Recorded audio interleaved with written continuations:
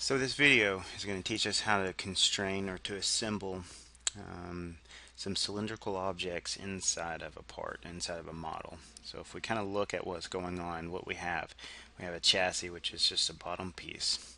We have a rear hood, a front hood, two axles, and four wheels.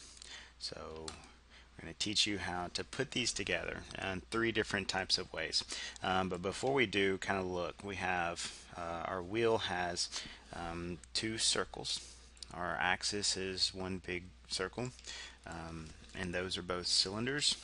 And then our back hood is, if we look at it on the side, it has a semicircle and then a flat. And then on the front, it's a square. So going to show us how we actually will put this thing together. So the first step is constrain. So we're going to click constrain, and we're going to actually start with an insert.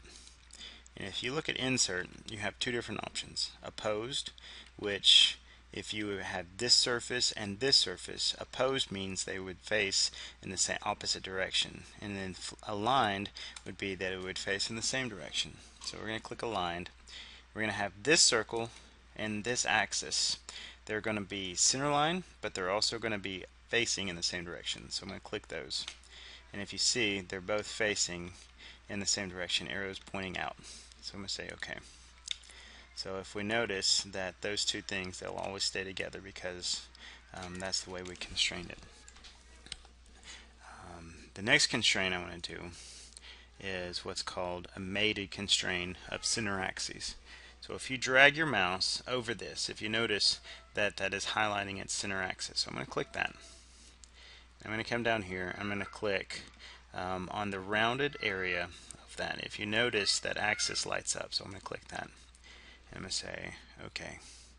So what that did is the constraint allows it to stay axis to axis on there. So going to rotate around. I'm going to have another constraint, and I'm actually going to do another insert. And again, an aligned of this axis and that circle edge with this one as well. Say OK. So if we look at this part, is it fully constrained where we want it? And if you look, it's allowed to move in and out, which is the mated constraint, but your wheels will stay on your axis. So if I'm just going to click left, and I can show you something, we have a gap. So we could flush this side and this side together, but it would leave a large gap over here. If we do our math, we can calculate that gap based off of the length of your axle, the length of your wheels, and the length of the width of your body. So if we do a constraint, and I'm going to choose mate, which means those two surfaces are facing in the same direction. I'm going to click this surface, which is the inside of the wheel, and I'm going to pick this surface, which is the outside of the rear hood. And notice initially that again they're butted up next to each other, but if we do an offset and know that that gap is 0.1 based off of the calculations, and if I do 0.005, okay, then that's going to give me a gap where if I click this thing, it's not moving. So that rear axle and rear wheels are now constrained, and they'll rotate, they'll spin. You can see what's going on, but they won't move in and out, and the wheels will stay on, the axle will stay on. Alright, so the next thing we're going to do is constrain the front wheels on the axis. So if I do constrain and I do insert, and again I'm going to pick a line, I'm going to pick this one and this one.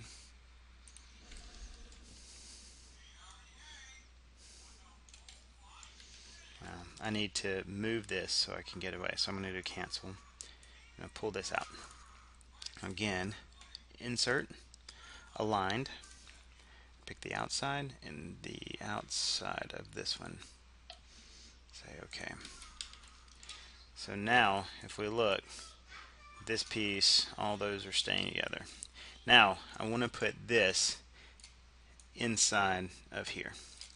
In order to do that, and again it's a square, you can't do center axes because there's no axis inside of here. So if I do a constraint, move this thing down. Sorry, I'm going to do a constraint and move this first. I'm going to do a constraint. What I'm going to do is a tangent. So a tangent takes the outside cylinder and points it onto a surface. So if I do tangent, I'm going to do outside, not inside, but outside. I'm going to pick this surface and the outside of the cylinder. I'm going to say OK. I'm going to show you that it's always going to be straight up and down, okay? But it can go in two other directions. So what I'm going to do next is I'm going to do the same thing. I'm going to do a tangent on the top surface. So tangent constraint, and it's going to be an outside here and here. Say OK. So now the last thing we want to do is we're going to do a mate flush of the outside of this wheel and the outside of this wheel. And say OK. So if you hear my child in the background playing toys while we're doing our assembly, we can notice that everything lines up and you have an assembly of cylinders.